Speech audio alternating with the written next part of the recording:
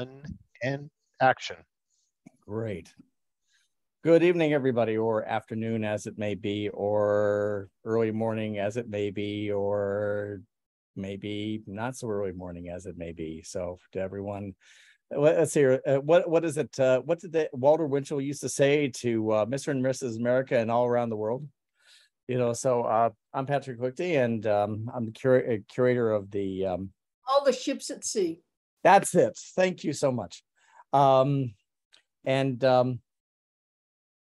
Let's see. I'm the curator of the International Digital Media Association exhibition.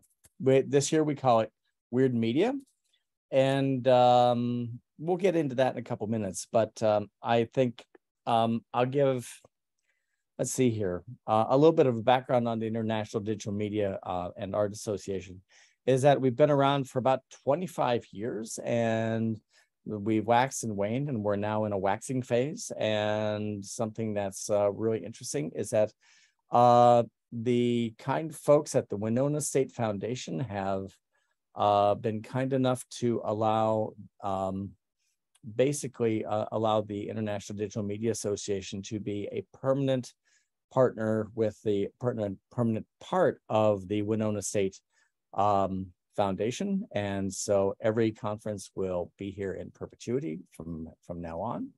And we're very excited about that, because that brings, you know, that kind of brings the world to Winona, which is part of this weird exhibition. And then secondly, it's the fact that it gives a really beautiful kind of bucolic destination to a, you know, a pretty good conference that I think people will be pleasantly surprised at and in the coming days. So that's kind of the thing there. So anyway, what I would like to do is that I have a let's see here. I have a little something for you, and just a little bit of background. Let's see here. Okay, let's go in here and do the slideshow.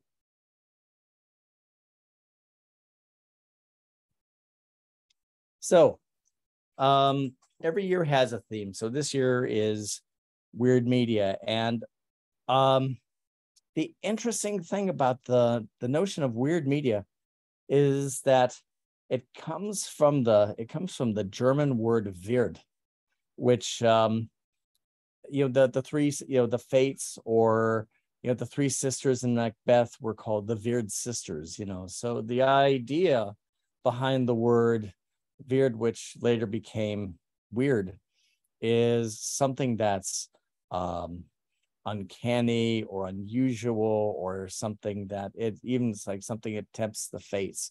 So I thought this was a really good way to have a very inclusive show, and a show that would definitely have some things that would not normally be at Winona State. So this is the Laird Norton building. This is the Developing Center for the Arts and Art and Design at the Winona State University. From 1918 to 1958, the Laird Norton Company was one of the largest logging companies in the continental United States, and based in Winona, Minnesota. So Winona has a very storied past. You know, it's like, oh, there's this little town on the river, but it's, you know, we can walk to the Mississippi River, you know, in 10 minutes. You know, it's no big deal. We also have, who's another partner with us, the Minnesota Maritime Art Museum, who where our one of our Techspressionists, who isn't very often here but is participating, Margaret Dolinsky. She's here. We'll talk about her work, and she's going to do a performance out in the let's see, out in the Mississippi in her printed kayaks. And let's see here, we're also hosting John Keston, who's a noted electroacoustic artist, and we're working with a local music establishment called Broken Records, and we're actually going to have a fantastic event with that. There's a band called Swashbuckler that's kind of a jazz prog psych band that where actually everybody in my department in mass communication are big fans of, and so they're going to be doing the late night set, and then John Keston and possibly some of our students are going to be doing some live DJ. And so the thing is that we have the conference at the at the university, the exhibition on Friday night. And this is really nice because the thing is, while we want people to be able to pay to go to the conference, you can go for free to the exhibition and to all the satellite events that we're doing around here. So that's kind of it. So in Weird, what we're doing is like, okay, what's a little bit uncanny? What's a little bit different? And how can we open up the dialogue with that? I said, that's actually my office, actually. But that's Winona State University, our home institution, and our partner institution, Columbia College Chicago, which actually I used to be a professor at as well. So we're very grateful to our institutional partners for this particular show. Let's see here. I think I have some installation shots. Okay, no, here's our one of our promo graphics done by Talon Mehmet. And actually he's very into the GAN sort of thing at the moment. And so this is our vinyl banner piece for the conference that we've got out in front of the hall. And here is the bumper for the show. Ooh.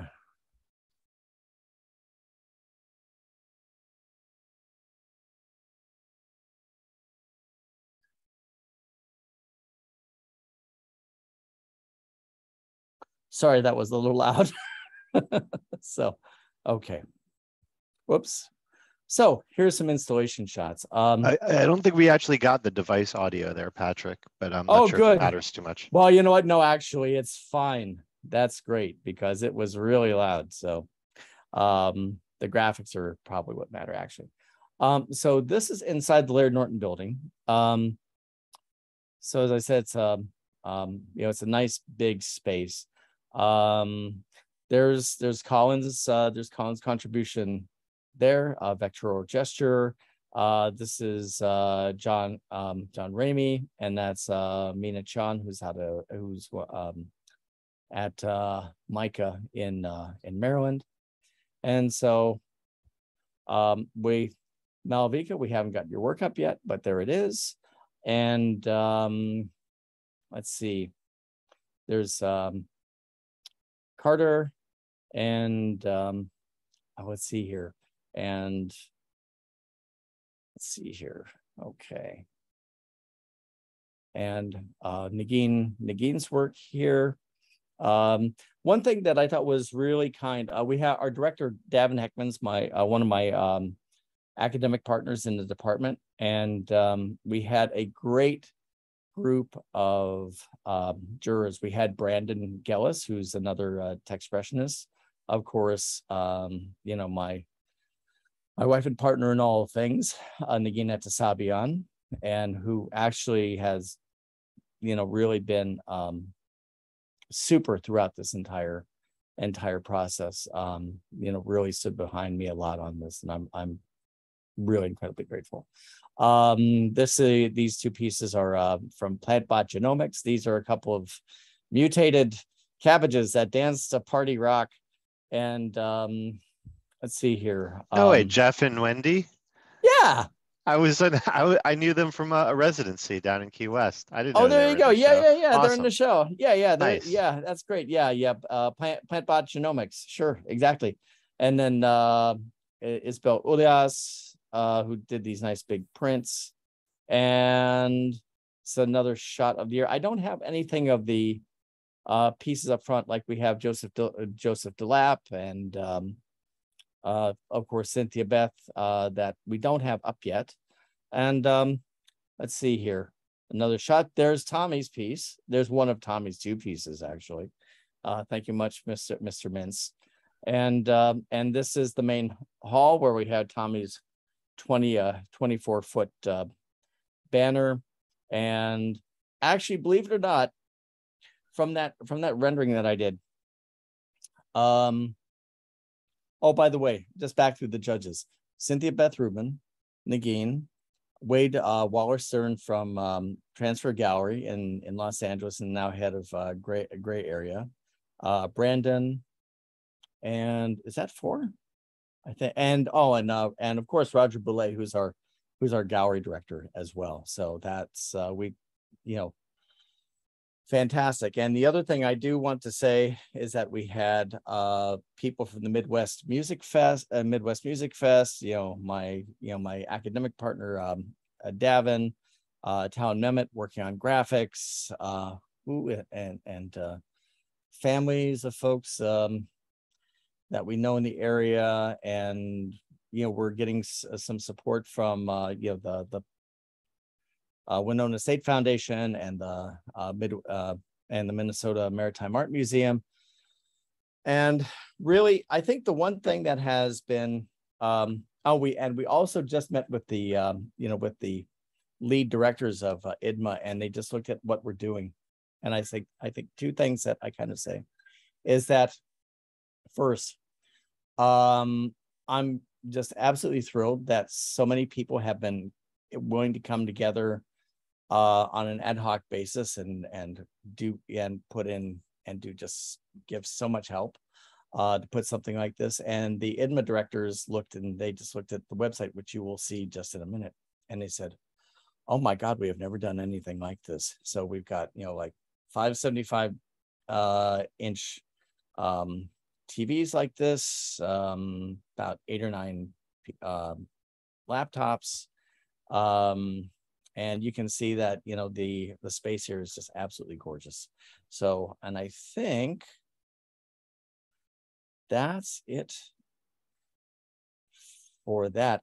Let's see, what I think I would like to do right at this point is just kind of say, does anybody have before we start going into any raised hands, does anybody have any questions, or about Winona, or or the venue, or whatnot? I was wondering if you could just give a little intro on IDMAA and just sort of like what the organization is all about, because I don't really know too much about it other than that you've been involved in it, and some of the other folks at BG maybe. Sure, Bonnie and Dina, sure, exactly. I said, IDMAA has been around for about 25 years, and it has had deep ties to Bowling Green and Columbia College Chicago. Our advisors in graduate school, Dina Eber and Bonnie Mitchell, were very deeply involved for a long time. And then couple professors that I worked with at Columbia College Chicago, Michael Niederman and Tom Dowd. Tom Dowd was the game designer for let's see here. I think MechWarrior with Microsoft Studios. So he was head of the game design program when I was there. And so they're currently the chairs of IDMAA at the moment. So what's the scope of IDMAA? IDMAA is based around media art, media scholarship, and then also professional media design. So because not only do we have artists, we have scholars studying the Society of Media, but we also have people in professional cinematography and filmmaking, and in the professional end of the of the industry. Another one of our partners is very much involved in digital design. but they're currently having an event at Madison, UW Madison, the day we are. So we're not, we're not teamed up this year. So, but they're a great bunch. And let's see here. I think one thing that I would like to say is that we have a lot of representations from the nodes. We have a lot of representations from the Iranian node. We have we have representation from the Canadian nodes. I'm not sure how many others, but I know that there's at least the Iranian and the Canadian nodes that are pretty well represented here, and then of course, Malavika has some of her work here. So we have representation from India. So this is actually, we've got, as you can see from the list, we've got about between 15, 20 Techspressionists in the show out of a total of, I think currently we're at 89. So not so bad. It's actually, I think we have as many Techspressionists as would be in a node show, which I think is pretty good. And actually some of the folks at Winona State are interested in possibly starting to come to Salon. So I'm going to push them a little bit. So anyway, so that's the background on IDMAA. Nice. And I appreciate that. And I also wanted to mention, the idea of nodes is not necessarily just limited to countries. Like there could be a localized node in a state or region of the US, for instance, Sure. I feel like it's just a way for artists to get together on a local level and try to put something together that would be physical exhibition or what have you, But I appreciate the inclusion of a lot of the Techspressionist artists. It's awesome to be able to, use Techspressionism as a platform to share opportunities. Sure. Is that let's see here. Let's open the floor to Roz. Hi, Patrick. I didn't have an immediate question, but one thing that I just want to say that I appreciate, because I live so much online now, it's like I feel divided, that it's really nice that you showed the physical building and, Columbia, and that I found that a nice way to engage our two worlds together. And when we do shows, I think that's really nice. One thing we did with Techspressionism, we did that only a little bit when we, went inside every artist piece and everything. We're usually inside. And that's great to see the inside too. But I really thought it was great to get a history and a little review of the building and bring it into context, since we're an international group. And I just think that I appreciated that. Yeah, the other thing that I also want to bring up, I think it's really important, is that let's see here. In our during the show, we were very conscious of looking at the set of works that we had through an equity lens. And the matter is that we did as well as we could with the let's just say with the pieces that we had. We have a lot of representation from around the world, a lot of orientations, and that sort of thing. But there were a few holes based entirely on the sets of works that were submitted, and not in regards to anything, in regards to the jurors. So there were a few holes, and this is something that we're thinking about as far as outreach is concerned, being in Minnesota especially. And then so that's something there. And then since we have the Minnesota Maritime Art Museum, they have various programs like Flora and Fauna, and they're basically focused on water, art that works with water. And the one thing that I thought was another very interesting hole is the curator, is that in this particular set of works, is that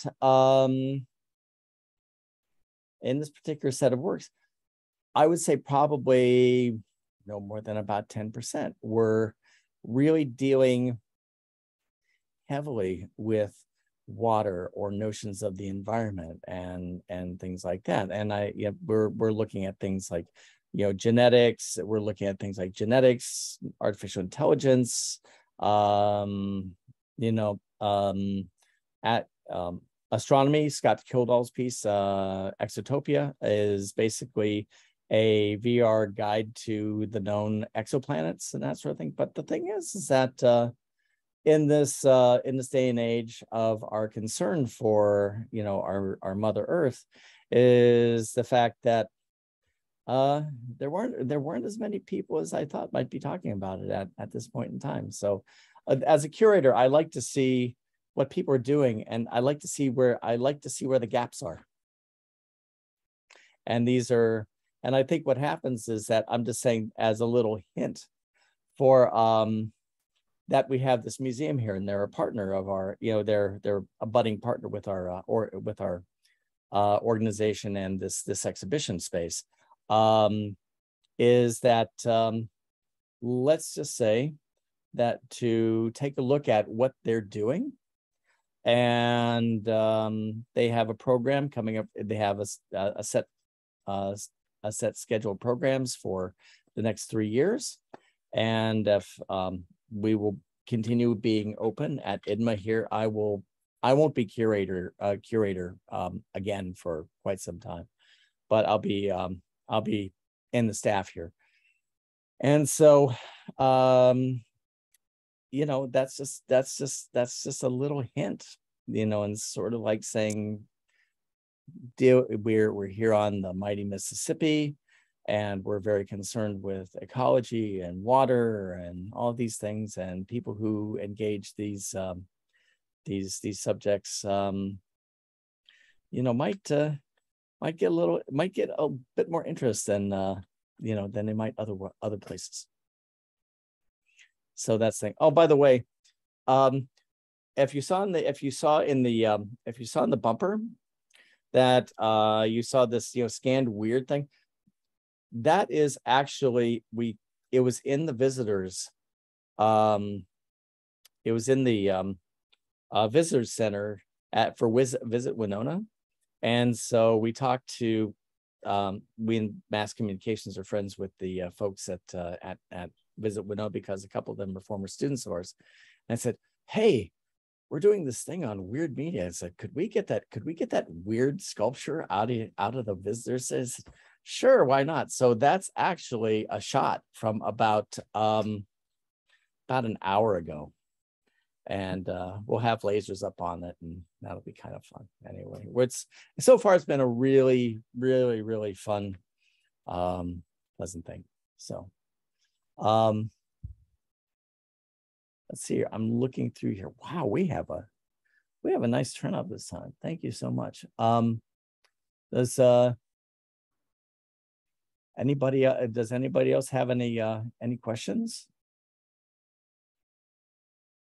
Or does anybody want to talk about their work? I mean, I can go over to the website, but does anybody want to talk about their work? Does anybody have anything prepared? And I mean, I can go over to the website. I can bring up people's work.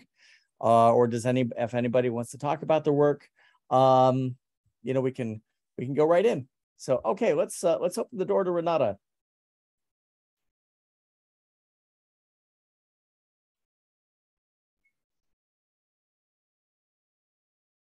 Renata?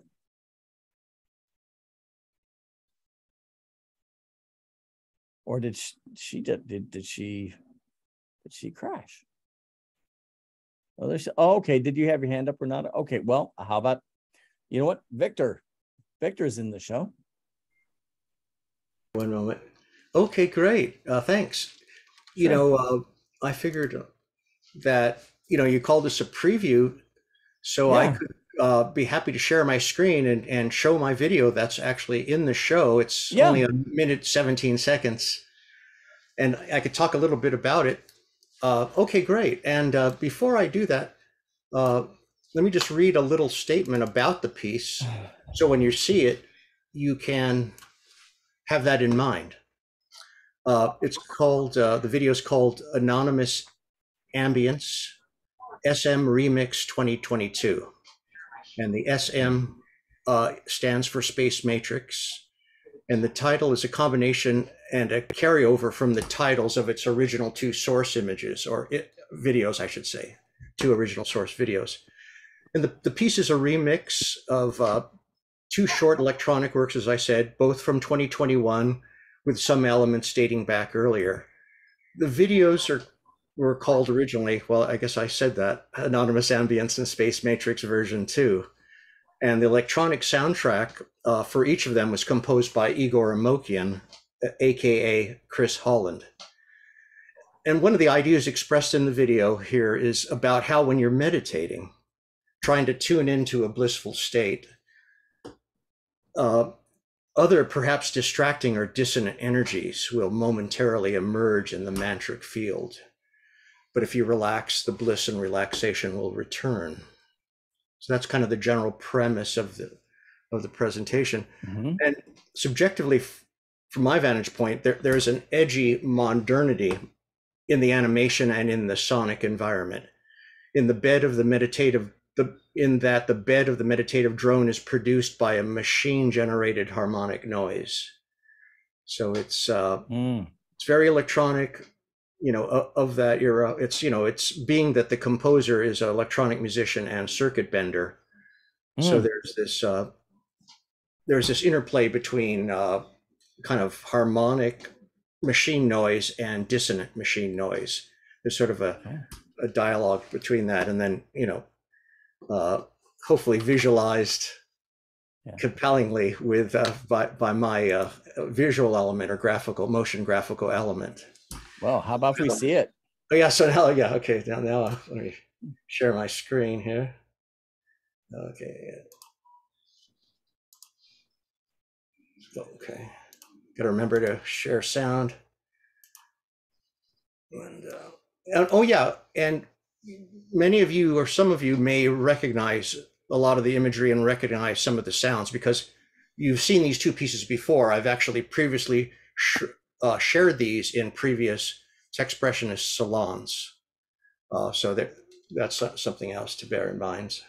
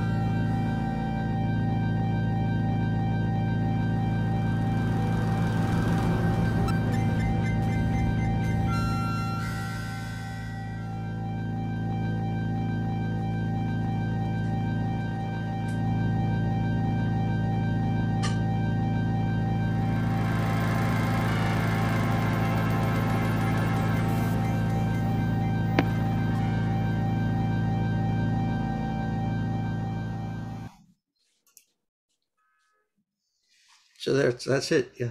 Thank you. Thanks so much, Victor. Sure. My pleasure. Great. So you know what is that? I see that. I see that Renata's back up. So yeah, let's hear from you. What's we're doing? We're showing in our video program. We're showing "Crying Pink," which is a fine piece, and so have at it. Okay, thank you, Patrick. And thank you to the jury for the selection of my work. I'm just starting to share my screen. Mm-hmm. And go here. So as Patrick said at the beginning, the word weird comes from the German wird, and it's got to do with fate, chance, fortune, or destiny. And in its original context, it meant strange in the sense of supernatural or paranormal. It refers to having the power to control destiny. So for example, in Macbeth, You have the three witches at the beginning of the play, and they're referred to as the weird sisters. Intrinsically in the weird, there is disorientation. So in my work, Crying Pink, the main character is a clone. The clone is of an indeterminate gender, could be female, could be male, could be something in between there. And it's about the sadness of when you become a clone, you have to leave behind your emotions and your memories. The other character is a cyborg who is weird in a literal sense. There's a current discussion going on about whether AI is sentient or not. There's a New York Times article about the engineer from Google who was fired because he made the claim that AI had a soul. But it's an ancient conceit that we project consciousness onto icons, so religious statues, for example, or things like the haunted house. And this is extremely uncanny and disruptive to our conceptual framework. On an emotional or psychological level, it is disturbing. It is here that art speaks to us. Art evokes, and it is that same evocation that the Google engineer saw and felt in the AI. This happens across all cultures. There's currently even evidence that the Inuit of Canada's Arctic conceive of space as an inherently spiritual entity. Going back to Crying Pink, it's my incorporation of the uncanny within the convention of European literature and film. The fable of Beauty and the Beast comes to mind here, which is a story both cinematic and like a poem. You have the face of a mysterious woman who dances with a monster. And like the story of Beauty, in this work, you have spaces that are both gigantic and minuscule. The last thing I want to say before I play the video for you is that the soundtrack, which is my own, evokes crying sounds. And those sounds heighten the theme of pain as a result of loneliness.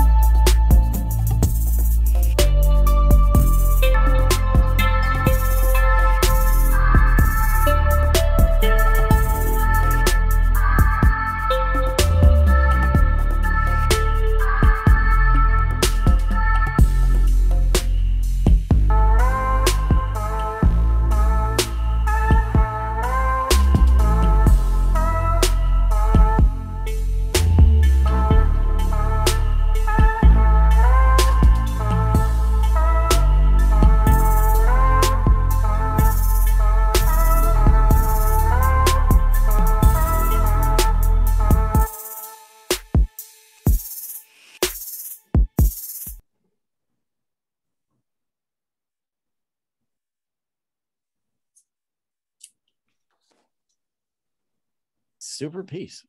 Thank you. It's great. So anything else you want to add, or shall we?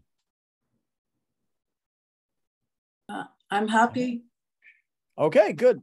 Great. If you're happy, we're happy. So fantastic. Okay. Colin, I noticed that, you know what? I'm channeling Davo a little bit. It's like, hey, Colin, I saw that you were in the that you were talking about wanting to be in the queue. So why don't you go?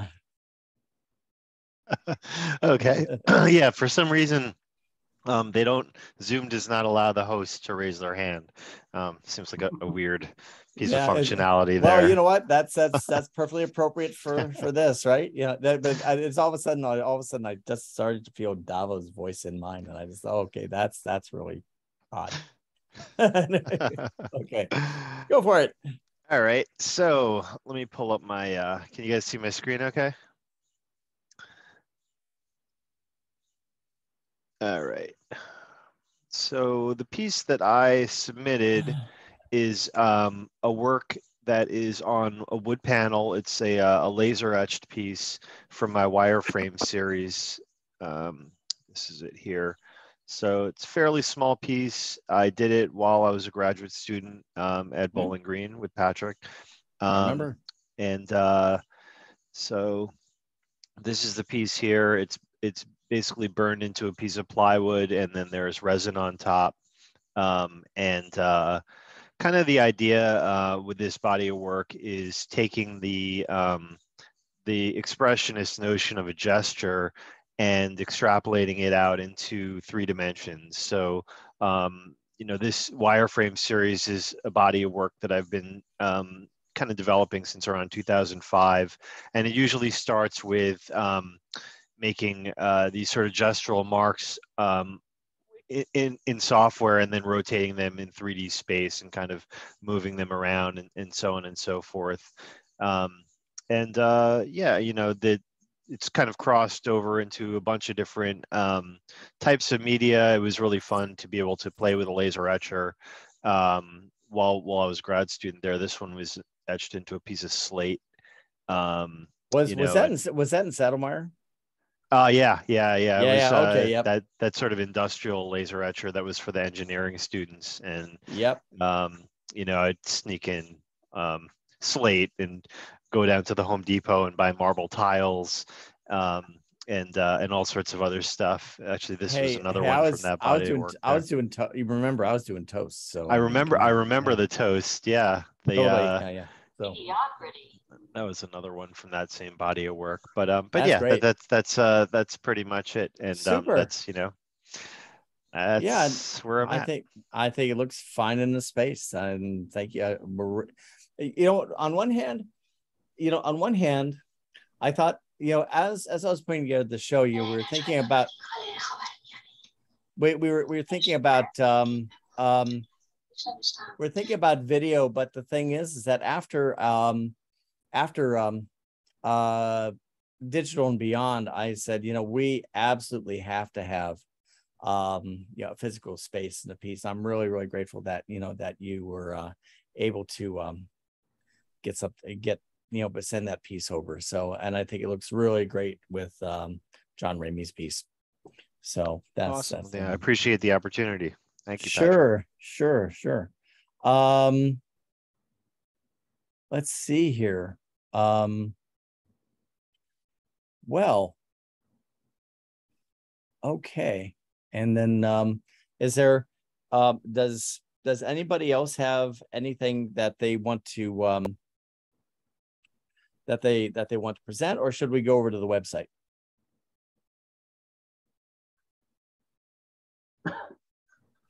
I think we should go. Malavika. Yeah, hi. Hello. I think even Tommy also wanted to. He also raised his hand earlier. Okay, you know what? I didn't see that. So you know what? Definitely. Am I right, Tommy? Mr. Mintz, please.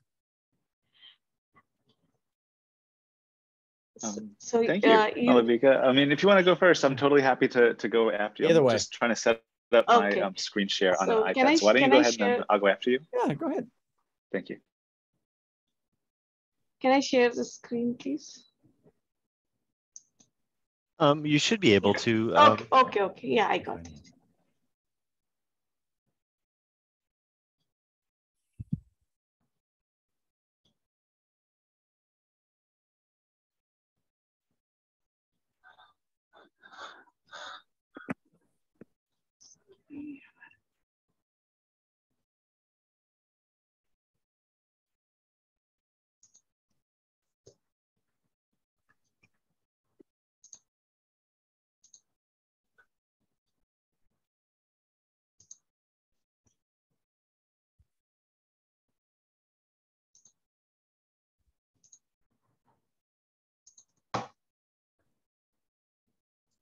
First of all, thank you to the Techspressionism Salon.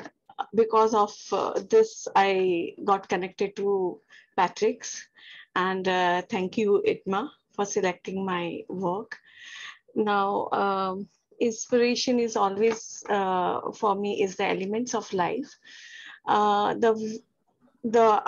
thought of that work I will be showing later, but I thought of sharing some of the images which I have used. During this pandemic, I mean, which was totally unplanned, as you said, unusual, because it was not we never thought of something will happen like that, which was very weird for me. So this technology always kept me engaged with the art. And I was doing a lot of photography inside the house, and which later on, because of this screenshot and all different possibilities, I converted that into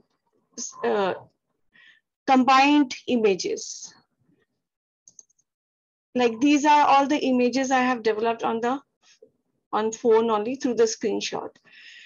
And later on, I have used these all different images for creating and developing my work, which is getting exhibited under IDMAA. Weird. The name of this work is Pixelating Relation.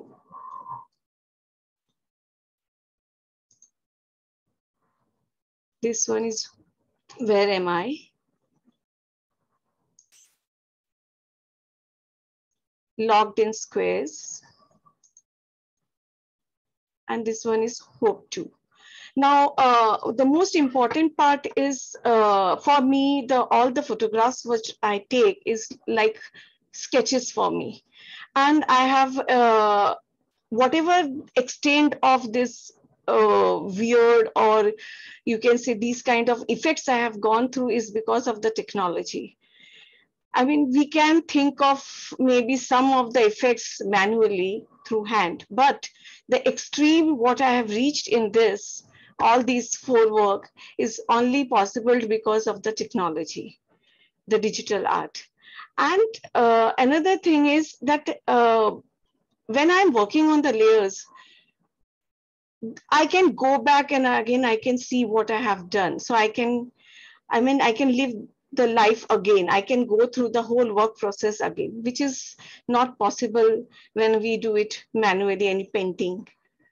So I really enjoy always working with this medium, and thank you for selecting the work again.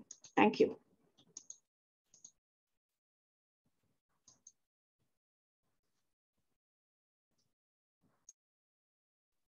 It's our pleasure, and as you saw, it's it will be on the wall tomorrow morning. So there we go. So Tommy.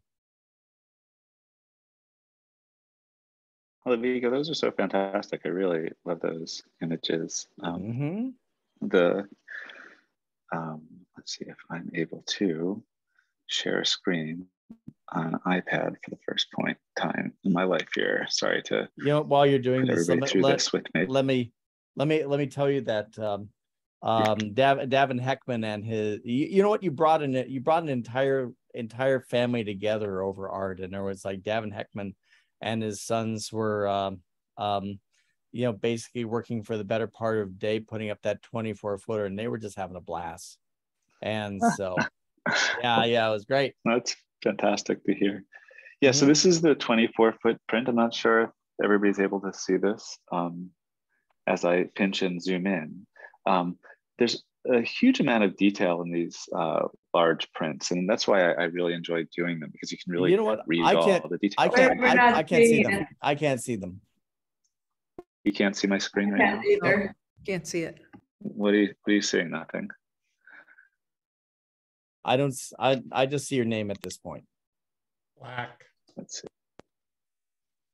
Well, I apologize. I'm going to stop trying here.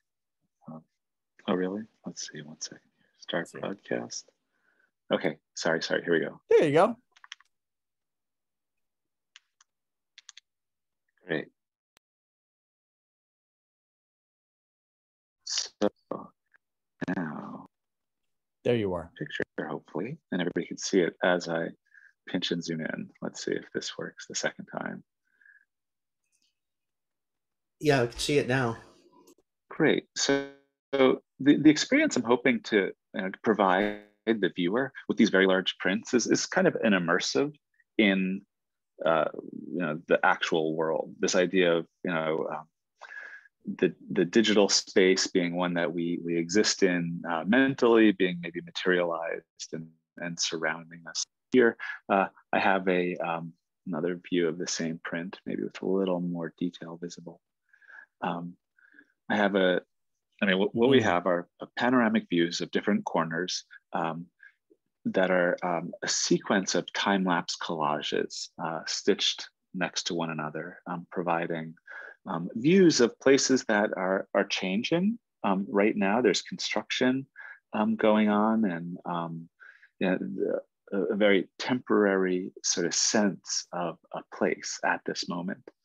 And the digital and time-lapse methodology that I'm working with here, where the algorithm determines what ends up in the final image, and the fact that we're working with these ephemeral components, bits or data, right?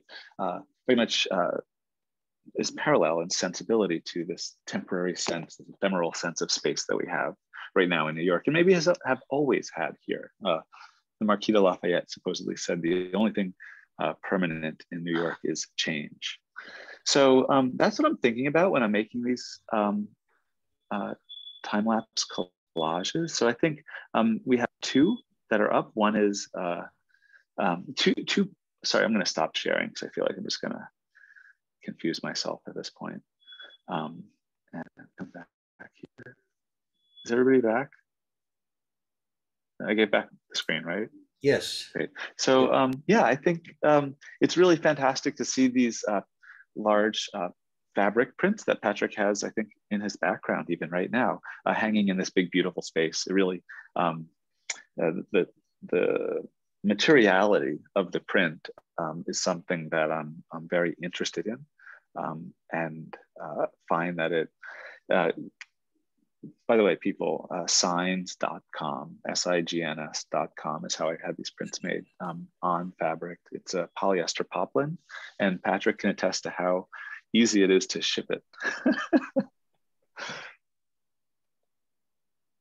We lose Patrick?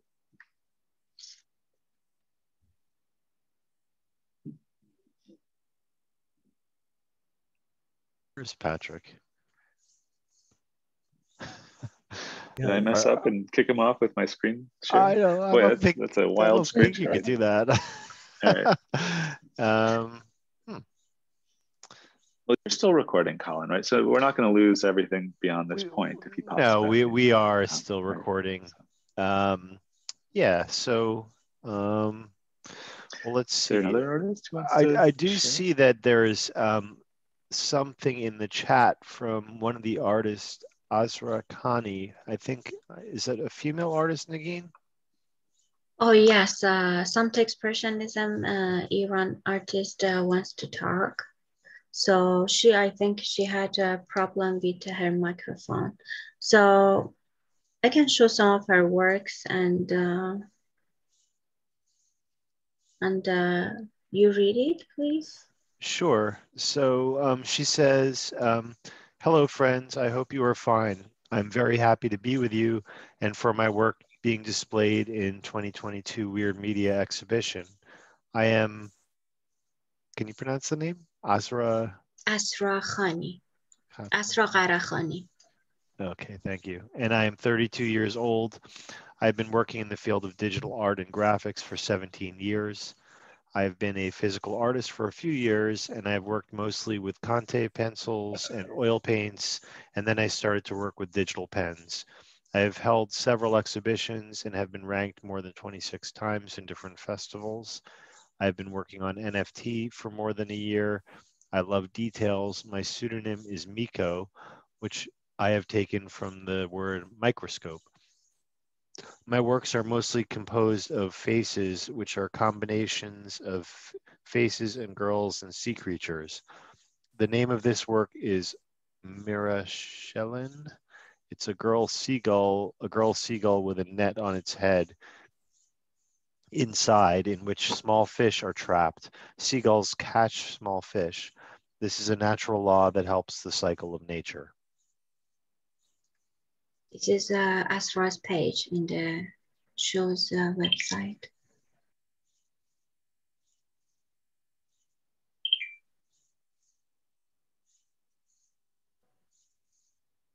Also, she's very active in NFT, and she's working on a collection of donkeys. So this is the Techspressionist artists in the IDMAA show. So I think Patrick is coming back. He has problem with the internet. So maybe someone else wants to talk about their work. I can talk a little bit. I've just transitioned from my phone onto the screen. So Okay, so I stopped sharing the screen. I can show something. I mean, not something I can show the work. There is at the exhibition. Nice to see everyone. Nice to see you too. Thanks so much for taking me into this fantastic exhibition. So I think I can. Yeah, it's really great. I'm honored to be in the company of this weird media. So I have work that is like Brain AI in the section of video art, I guess. But Brain AI is an interactive installation where AI organism consumes human emotions in order to become human, but it kind of happens through, or it's mediated through physical robotic machine with cylinders that touches people while they interact in virtual reality by providing haptic feedback. And the whole environment is created by participants' emotional input, mainly anxiety. So the situation they're in generates anxiety through the sound and through physical elements. And then this anxiety is being fed back to the machine that produce different spaces. And like each space is individual because it's all depending on your anxiety. And then at the end, this robotic AI algorithm synthesizes those individual experiences into a collective anxiety pavilion, which I want eventually to build outdoors somewhere. Then all people who experience this exhibition could come and see how they contributed to the structure of our architectural pavilion. So this is what it is. And I mean, I don't know, if I share screen, I should be able to show, right? I think it's here. Oh. It's loading.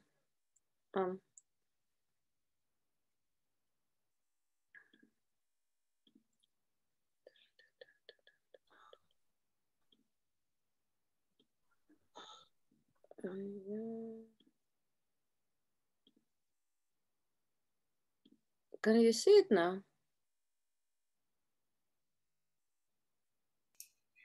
Yeah. Can you see it? Yes, yes. Yeah, okay, so I say first it's going to be okay.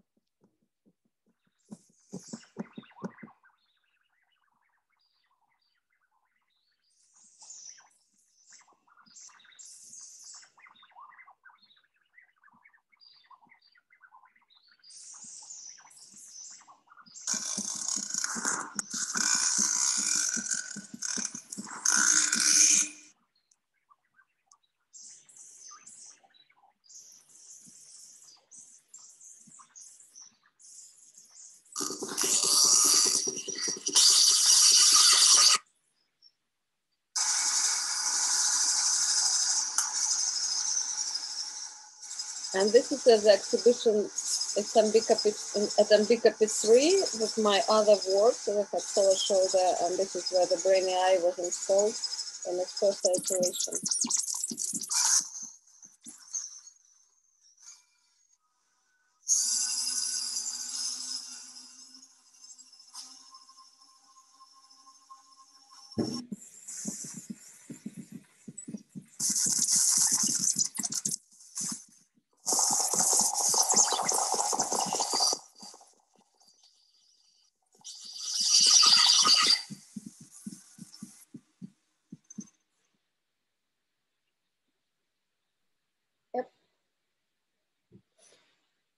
Thank you.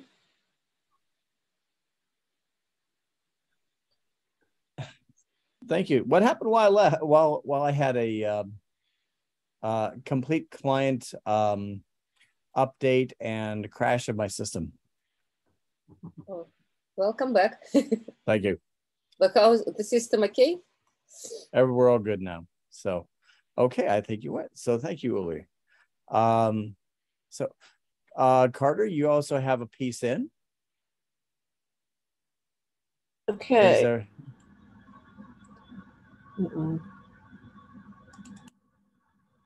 I'm here. Can everyone hear me? Yes. Yep. Okay, this is the page, beautiful page you all made. And it has more explanation of what I'm doing. I'm going to just be short and show the animation. Great. I became interested in atomic particle collisions in the late 70s, and a friend of mine who was a physicist showed me his experiments with cloud chamber photographs at Stanford Linear Accelerator. And I started incorporating images of that into my paintings through silkscreen. But in 2004, I discovered processing where I could actually create particle collisions. So that's how I create my paintings now, making particle collisions and transforming them into paintings.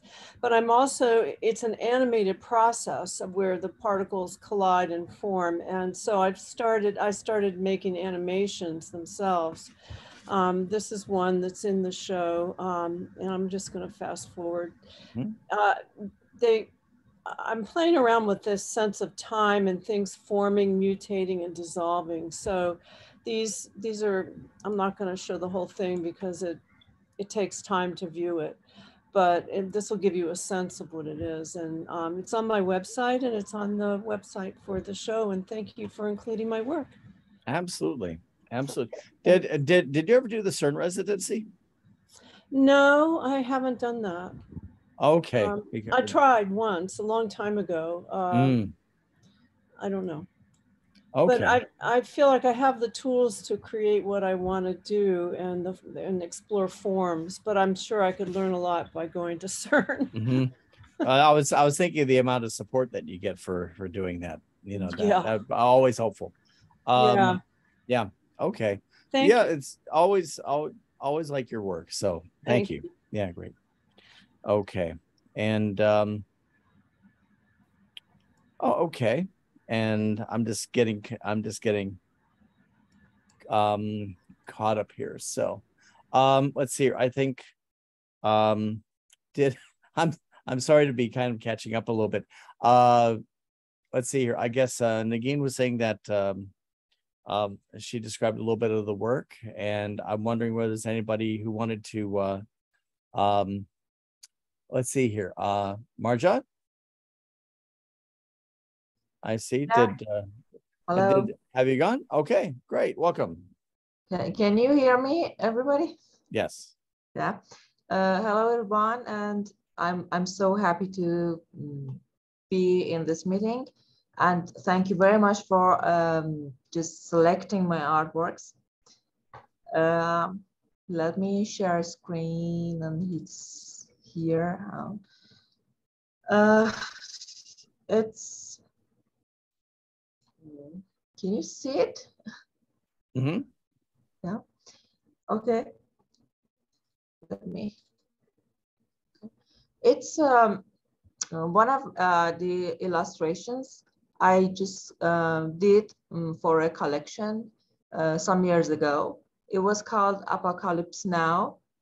And the pieces were just, I mean, the artworks were just based on famous movies.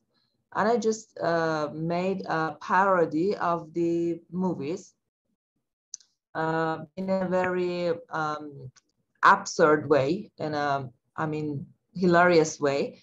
And in this piece, I am just showing family in an atmosphere of just being just stoned in front of the TV and being brainwashed by TV, by just consumerism. And I just wanted to show just chaotic scene of the of human beings' daily life today. And that person from the above who is going to burn everybody is me, myself. The artist is going to save everybody from their just banal life, from their just pathetic life by burning them out. It's just something exaggerating. I never burn people, but I wanted to show something gothic, something grotesque, excuse me, something to criticize the lifestyle of today's people in front of the TVs. And I think it's so much weird. Thank you. Thank you very much. Thank you. Let's see here. Okay, you know, the actually some of your work reminds me a lot of what is the early pop artist Hamilton. You know, that sort of thing. It said, yeah. Yes, yeah, I'm so much inspired by Hamilton. I love him. Yeah, I was just thinking the same thing. It reminded me of his famous piece. Yeah. What is going on in modern houses, I think. Yeah, I was prompted to Google it. Just what is it that makes today's home so different, so appealing? Yeah, thank you very much. Yeah, it totally reminded me of that. That was good. Very nice. It's an appropriation of, you can say, an appropriation of that piece. Oh. Because I love him so much. Great. There's one thing that I want to kind of want to do is that while we have so many people in, one thing that that's been done on the site is that there's actually a Techspressionist selection. So I realize that we, Colin, we tend to like to go about an hour and a half, right, on the recordings, right? Yeah, we go through till about 7, I'd say. Sure. 7 to 5, maybe. Okay, let's see here. Got it. Okay, so I just wanted to basically go down through here, and you know, go through a few more people.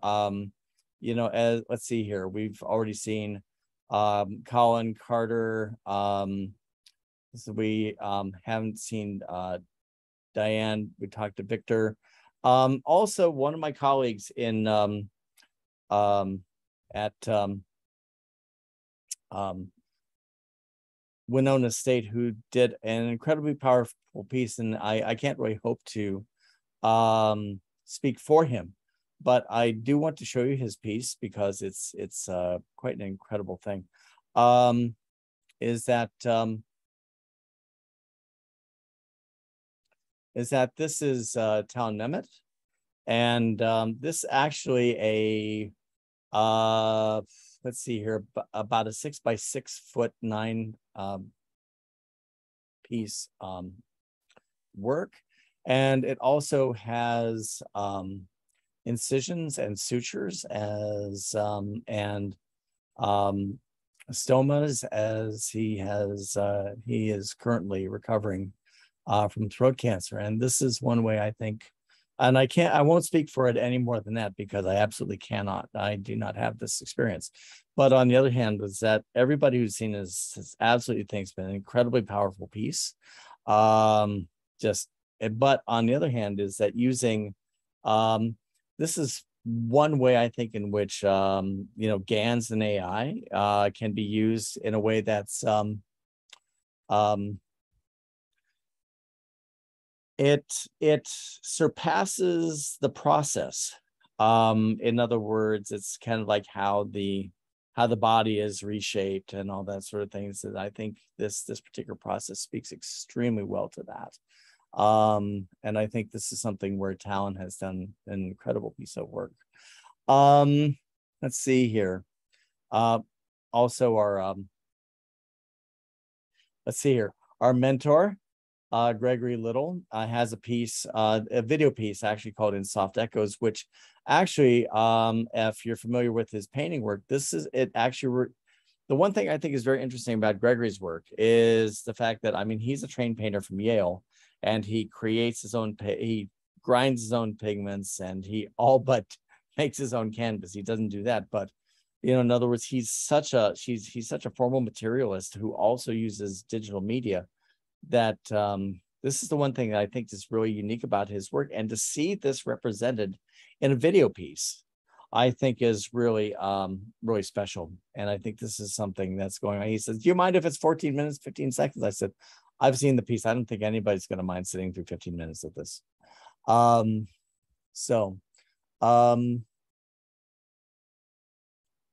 Okay.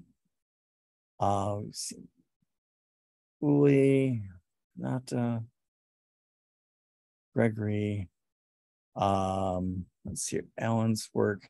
Okay. Giovanna asked for us to talk about her piece. Is that actually this is one of her Trans-Utopia NFTs, and basically the thing is that it's an NFT, and basically says, I created this abstract. Oh, here we go. Let's see here. So she says that likes the story of Adam and Eve, and we often need to verify our identity, and our computer always asks us to whether we're human. So yeah, and there's another piece that we have on display as well. It says, "I'm not a robot." So in her recent work, she's saying that a lot of her work is re-examining our humanity, and saying, you know, and reflecting on this idea that the computer network asks us whether we're a robot or not. Which, if you think about that from a, you know, from just kind of a situational perspective, that's a really weird thing. In other words, if you're the network is asking you whether you're a robot or not, and yeah, of course we say, of course we're not, but what if you were? And then I think that's when the story gets really interesting. So that's it. So I don't know whether Giovanna's a robot or not, but you know, hope not. Let's see here. let's go back to the gallery. Let's see here. We have some more people from the, we have Marjan, Ghazaleh, Seidabadi, Asra, is that, I think I saw you out in the audience. Do you want to say anything about your work or?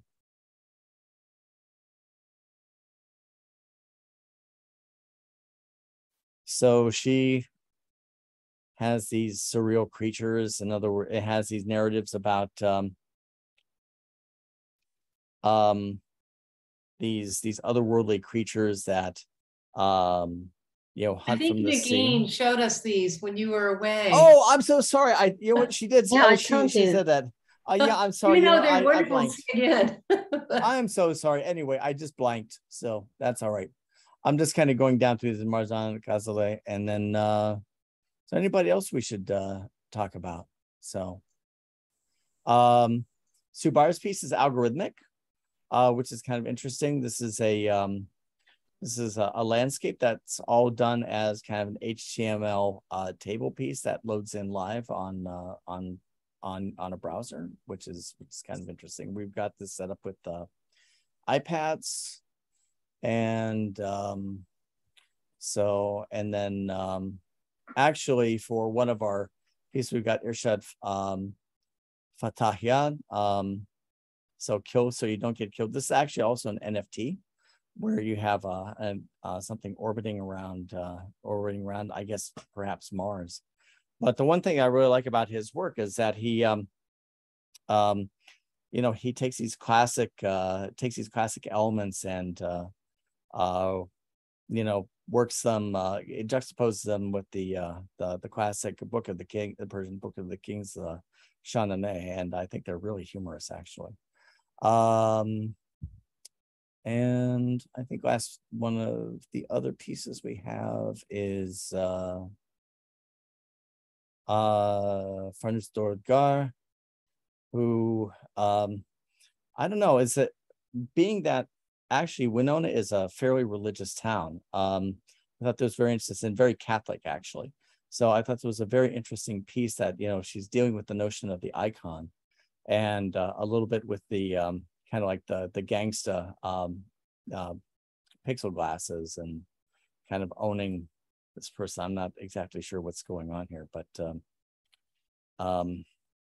she was explaining that it's irony of being good and bad in balance. So when it's a bad person there and baby Jesus is punishing him, like with very bad look. so and then Mary is you know, standing there with the gangster glasses saying, okay, we owned the bad person. So that's great. So okay, and in general, let's see, let's go back to the gallery, and I think that we run through, oh, you know what, I think that one thing I do want to do is I want to go through just a couple pieces before we head out. This is a very interesting thing, piece called Retrack, and it's just something that by Alex McKenzie and Dana Potter. We're dedicating a room to this, in that what they're doing is that they have these you know, LP picture discs in which they actually have an augmented reality program that basically reads these and then creates sound and composite and video through the iPhone from that, and then basically they're doing projections and sound, you know, throughout the space. So we're dedicating an entire room to this particular piece. I'm very interested in seeing what they're doing with this. Is that it's usually 3 platters. They're doing 2, and you know, so I don't think it really does much justice here. We're going to try to get some documentation on that. Let's see here. Dominic Rivers. He's from Indiana University. And also, there's also one other person I want to talk about as well. Is that he's working on his MFA, and he's doing a VHS installation here in this thing called Cucamonga, and it's he's dealing with the nostalgia of the videotape, and he's building this hay hut around the VHS installation that he's doing. And to be perfectly honest, I'm not exactly sure what's happening with this thing, but I think it so fits the notion of the exhibition. I just said, when I talked to him in person, he said, "Can you get me a bale of hay?" I've never had an artist I've ever dealt with ask me that question before. And I just said, sure. Why not? So I just seem to remember the story of the three little pigs, with the first pig basically creating the house out of straw. So I'm just sort of saying, this is just basically hitting so many cultural notes with me. I just want to see what this thing is. Cynthia Rubin, the thing, you have a piece that's going in the show. Do you want to say anything about that? Are you still here? So let's see here. Wait, hi, Patrick, did you just call on me? I did. Okay, I was just turning off the fan that was blaring here. Yeah. As we're wrapping up here, I realized that we hadn't talked about your work, and we got about 7 minutes left. Okay, so I actually, I'm on my phone right now. Okay. And I'm trying to figure out how to turn on video so that, oh, here it is. So that people can see me. Can you guys see me now? Mm-hmm. No. So the piece that I put in is a large plankton kind of banner that we still see Patrick's screen. Oh, can't see me. I can't see you, Cynthia. You can't see me. No, we still see Patrick's video. Screen. But you can hear me. You know what? I'll stop sharing. You should stop. Yeah. There she is. Here I am. Good. Thank you. Okay. I'd like to add what I put in the chat, which is that I'm coming to you from the south of France. And you may have seen in the chat that with one of our newer members who's Swiss, who's listed as AI gardening, I'm not sure, on Instagram. It turns out this person's name is Byrne, and I actually I know no more about Byrne than that, but Byrne works full-time at CERN, and I've been invited to visit CERN. That's fantastic. So amazing. I'm really excited about that. So that's going to be in about 10 days, I guess. So to get back to what I have in the show it's a plankton piece that shows 3 versions of tintinid, which is a long, thin plankton, and it's a combination of drawing and microphotography, and each one of them is kind of mixed. So each one is kind of more expressive or less expressive, and telling us more about the plankton by showing kind of detail of the work or not. And because I'm on my phone right now, though I do have a computer with me, but this was easier, I can't really show it to you. It's on my website, so you can find it. Okay. Let's see here.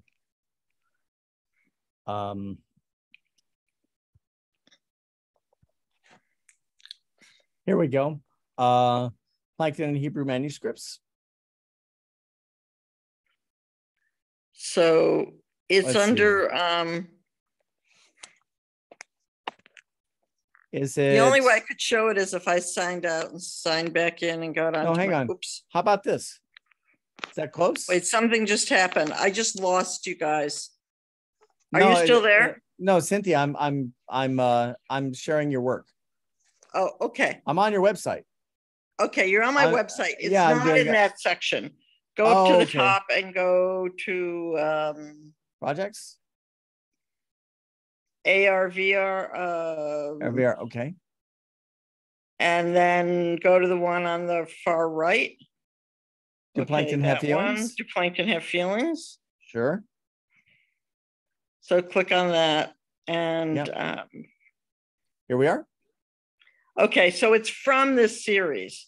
It's Great. actually, if you start the video, I can tell you when it gets to the right one, but it's this series of kind of combining the drawing and the plankton. And unfortunately, the augmented reality no longer works because I was using Erasma.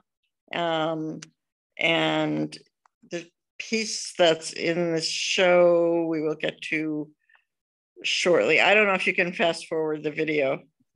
I need to get back on. Oh, it seems to be running slowly, but people get the idea. Yes. The exhibit was actually a combination of works I did in a workshop with the public and having them do plankton drawing and finding their own drawings in this kind of sea that I made of, and then my own work. And the AR revealed more about it. Someday I'll put it back in, but I think it actually stands on its own as showing that with the computer, we can really combine approaches to making new imagery. Fantastic. Okay. Thank you so much. Well, this has so far been quite an evening. And as I said, I'm trying to like step in for Davo just a tiny bit. You know, it's that well, this has been quite an evening. And no, but really the one thing that I really want to thank everybody for is that I want to thank everybody for their support of the for the exhibition. The project is that our institutional partners are really thrilled with everything they're seeing. And, you know, and let's see here, the director of the Minnesota Maritime Art Museum is going to be at the opening. And of course, we have a catalog that'll be coming out next week. And so more chances to give some money to Blurb. So, but we'll be selling it at cost. And then anyhow, and as a PDF. And I think what happens is that since we are almost at the cutoff point, I want to ask whether anybody has any other comments or questions. If not, we'll. And I also want to thank Cynthia for being one of our esteemed judges. You know, your input was really, really valuable. And let's see here. Anybody has anything else to say? And or shall we call it a night? Well, I just wanted to thank you, Patrick, for putting this together, for hosting, moderating tonight, and also opening the exhibition up to so many Techspressionist artists. And absolutely, the site looks great, the show looks great, so kudos. One more thing, actually. So to kind of front load, let's just say let's all meet around this next year, is that the next show is going to be called Wild Media. Okay. So in other words, the idea of like rewilding spaces, or how can we look at the notion of wilding, or the notion of ferality, in media. What is media in the wild, or what is media that represents something that we're interested in as a species, is possibly rewilding our environment. So I put that forth, and I thank everybody so much, and I as always, I'm deeply grateful to my wife and partner in all things, Negin Etasabian, for all her amazing help in this project, and everything else doesn't need to be said. So thank you. Thank you. Thank you. So. Okay. Okay. Shall we do it? All Shall we do a right. count? Shall we do a countdown? That sounds good. All But right. speaking of catalogs, I'll give the obligatory little marketing push that we now have our catalog hard copy. Awesome. And also available at techspressionism.com as a free download. You know, it's $28, which is basically cost. You know, I didn't add any profit to it. That's just what Blurb charges to make a book on demand, you know, which is a little bit steep. But one thing that is kind of a little Easter egg, I don't know if I can actually illustrate this on screen here. Do you have some is AR that in there? there is actually, if you point the Art of Vive app at the back cover, Colin. it turns into the drone fly through, which Very is nice, sir. pretty fun. That's great. So one incentive to get the hard copy. Of course. But there are a lot of good essays in the book. We have artist text. Well, Helen Harrison wrote the introduction, which is amazing. Then we have artist text from Suzanne Anker, Frank Gillette, myself, Patrick, Don't read Paul that. Miller, That's Steve Miller, Joseph Neckvital, Felix Rothschild, Christine Schuley, and Ann Spalter. So very pleased with the publication. I think it'll be a nice note to posterity for the exhibition. Yeah, so, you know, the one thing that I kind of have to say about things like this, and then people kind of say, you know, what are you doing like this? You know, is that you know, even after all the years since it's happened, you know, it's that one of the things that's legendary is the catalog, the Cybernetic Serendipity. I think it was at the ICA London.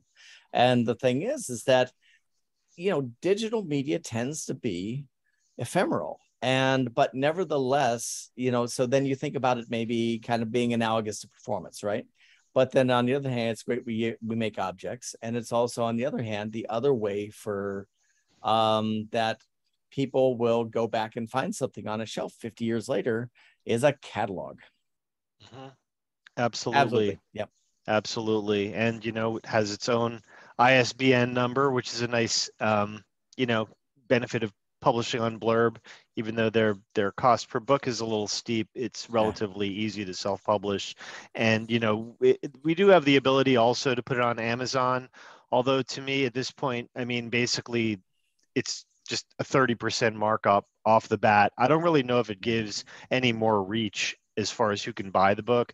I'd be interested if anyone has any experience with that. But for now, I'm leaving it on Blurb. There is a nice discount if people get together and they want to order a bunch. It's 30% off on orders over 10 books and 40% off on orders over 20 books. Sure. So just putting that out there. And yeah, that's about it. So I'm going to count us down. And anyone that wants to stick around for the after party / advisory board meeting, whatever you want to call it, we do need to come up with a theme for the next salon and maybe a little other order of business. Ask Tommy. We talked about some good stuff. Okay. I can't remember them. Yeah, ask Tommy. Cool. So, okay. All right, everyone. Okay. Yeah, and now let's go in 5, 4, 3, 2, 1.